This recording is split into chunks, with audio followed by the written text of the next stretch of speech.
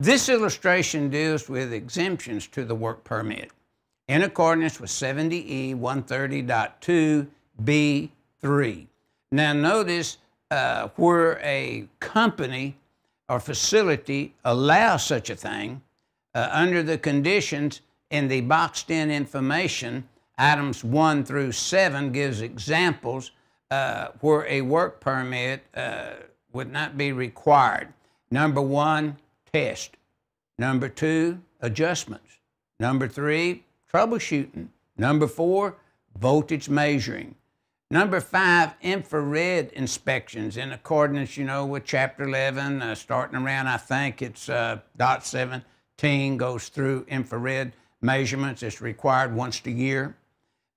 6, the restricted approach boundary is not crossed when egressing. And 7, general housekeeping not in the restricted approach boundaries. You see at the very top where it has the illustration of the person performing housekeeping. Then they're to stay out of what would be called the restricted approach boundary if they're doing what that individual's doing. And notice any kind of liquid they spray and clean should be a non-conductive type solution that they're using.